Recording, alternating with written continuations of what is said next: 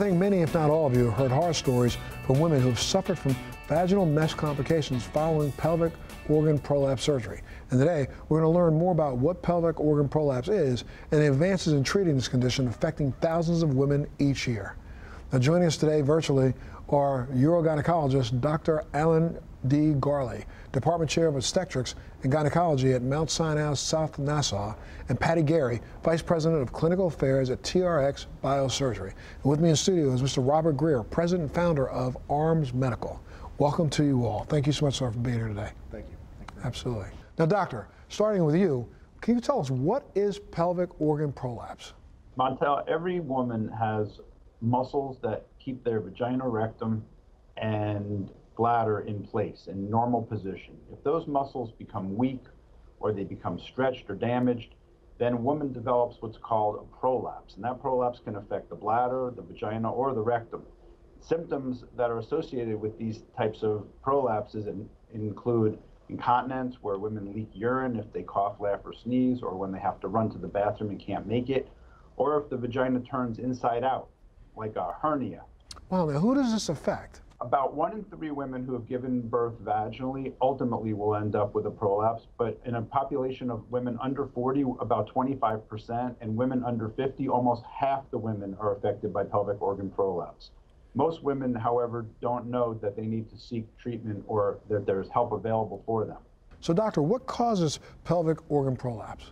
Montel, all women have muscles that keep their pelvic floor in one position. What that means is that these muscles keep the bladder in the right spot, the vagina in the right spot, and the rectum in the right spot. If those muscles become stretched or injured or damaged, then the bladder, the vagina, and the rectum can move out of position. And the best way to think about it is if the vagina is like a pocket, and you put your hand in your pocket and pull your pocket inside out, that's what we're talking about in terms of a prolapse. And those prolapses affect function too.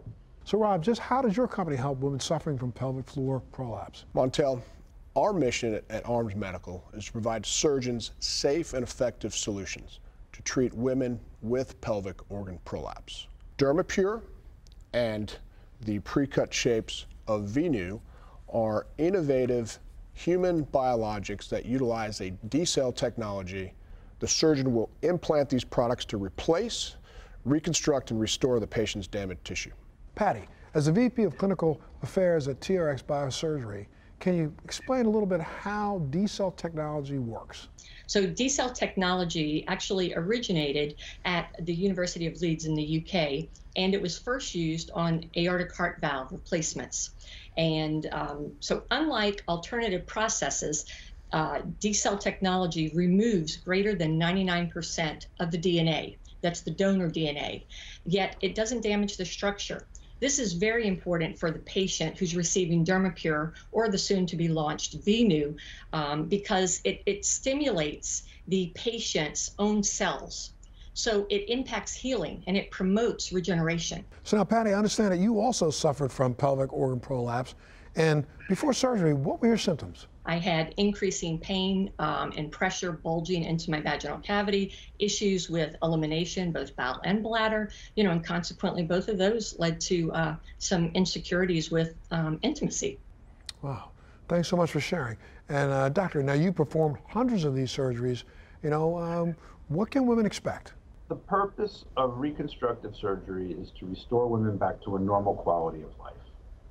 Period. We want people to be able to engage in all of the activities that they were unable to engage in when they were suffering from this problem. That includes normal sexual function, normal bowel and urinary habits, and also the ability to re-engage in their community without having to worry. Now, Patty, you took action to fix your prolapse. Where should women start in seeking treatment? I wanted a surgeon that was board certified in female pelvic medicine.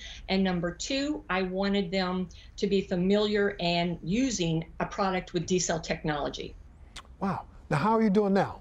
I'm back to leading a very full and active life. And, to the ladies out there listening, I would say, don't suffer. There are solutions. Seek treatment. This isn't something that, as a woman, we just need to deal with.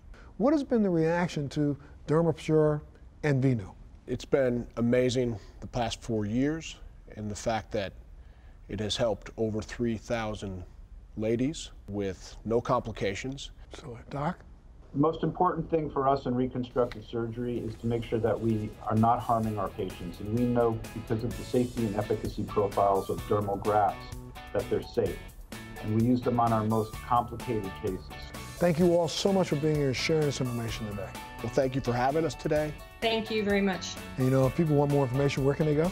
They can go to the website, armsmedical.com. If you want more information, you can always go to our website, thebalancingact.com.